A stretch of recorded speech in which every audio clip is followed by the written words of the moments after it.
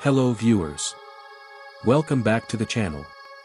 Astronomers have charted the evolutionary course of our Sun and have identified its end date. In this video you are going to see about astronomers identified the end date of the Sun. Most of our viewers are watching our videos without subscribe us. Please click the subscribe button and hit the bell icon. It will motivate us for the future videos. Let's go to the show.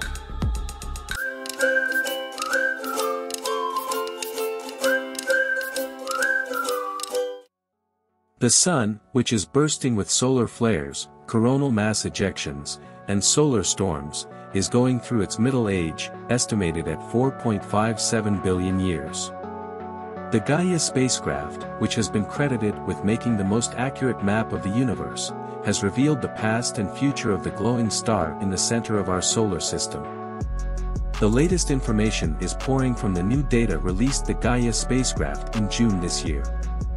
The latest dataset contained information about the intrinsic properties of hundreds of millions of stars, which include how hot they are, how big they are, and what masses they contain. Using this data, astronomers identified stars of similar mass and composition as our Sun and saw how our star is going to evolve in the future. Middle age underway. The European Space Agency said that with an age of around 4.57 billion years, the Sun is currently in its comfortable middle age, fusing hydrogen into helium and generally being rather stable. As the new solar cycle peaks, the Sun last week exploded with 17 coronal mass ejections and 9 sunspots. However, in the future, as the hydrogen runs out in its core, and changes begin in the fusion process, it will swell into a red giant star, lowering its surface temperature in the process. Scientists are interested in finding out exactly how this happens, and it depends on how much mass a star contains and its chemical composition. This is where the Gaia data is most useful.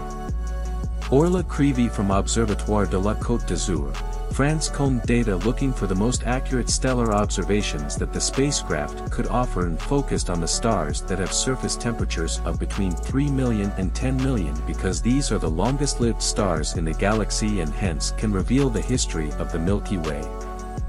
We wanted to have a really pure sample of stars with high precision measurements, Orla said as they filtered the sample to only show those stars that had the same mass and chemical composition as the Sun. The future of our Sun. From data and analysis, the researchers concluded that the Sun will reach a maximum temperature at approximately 8 billion years of age, then it will cool down and increase in size, becoming a red giant star.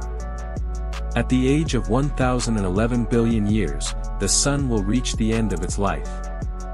If we don't understand our own Sun and there are many things we don't know about it, how can we expect to understand all of the other stars that make up our wonderful galaxy, Orla said in a statement. The European Space Agency said that the Sun will reach the end of its life when it eventually becomes a dim white dwarf. Thank you for watching. Please like, share, and subscribe our channel for future videos.